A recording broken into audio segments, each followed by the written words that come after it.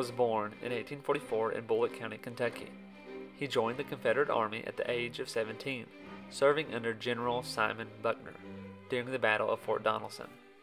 He was captured when Buckner surrendered. He escaped and joined another Confederate troop. He was General Albert Johnston's personal bodyguard and fought with him at the Battle of Shiloh. When Johnston died, Magruder moved again and joined John Hunt Morgan's Kentucky Cavalry unit. He helped raid with Morgan and escaped capture by crossing back over the Ohio into Kentucky. Magruder joined other Confederate soldiers who had escaped capture and began to engage in guerrilla fighting against Union troops, camps, and Loyalists. Magruder committed horrific crimes, such as burning an African American man alive and raping a Union soldier's wife.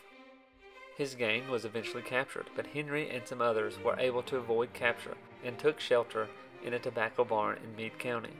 They were then surrounded and forced to surrender. Magruder had been shot multiple times, leaving him seriously injured. He was later convicted of being a spy and a terrorist. He was hanged in Louisville on October 20th, 1865, at the age of 21. Magruder is also rumored to have been Sue Mundy, the guerrilla soldier who attacked and destroyed many Union outposts, killed many Loyalists, and burned many bridges and courthouses. According to Henry Magruder himself, he was Sue Mundy. He made this claim in his memoir, 3 Years in the Saddle, The Life and Confession of Henry Magruder, the original Sue Mundy, the Scourge of Kentucky. I hope you've enjoyed learning about Henry Magruder. He was a Confederate soldier and a Confederate guerrilla operative in Kentucky. He committed many terrible crimes and answered for them at the gallows. To find out more about Henry, you can watch more videos and podcasts about Sue Mundy on this channel.